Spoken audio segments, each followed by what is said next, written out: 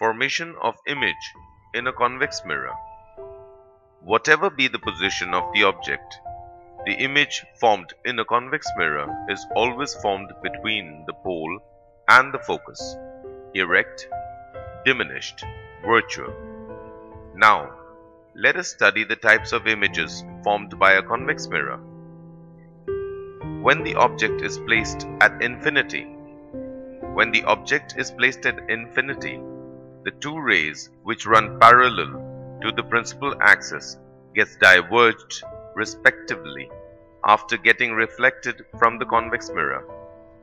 When the diverged rays are extended backwards, they intersect each other at the principal focus F. Therefore, in convex mirror, if the object is present at infinity, then the image is formed behind the mirror at the principal focus, which is highly diminished, virtual and erect. The image formed is, at the focus, extremely diminished, virtual, erect.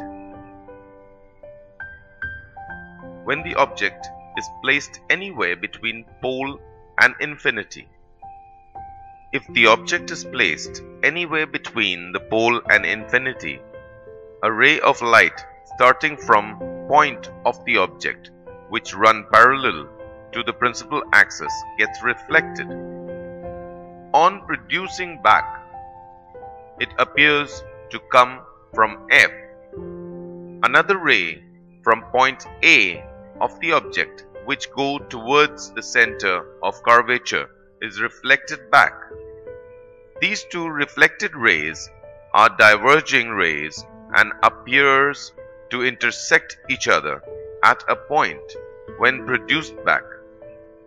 So, in this case, the image is formed behind the mirror between the pole and the principal focus, which is diminished, virtual and erect.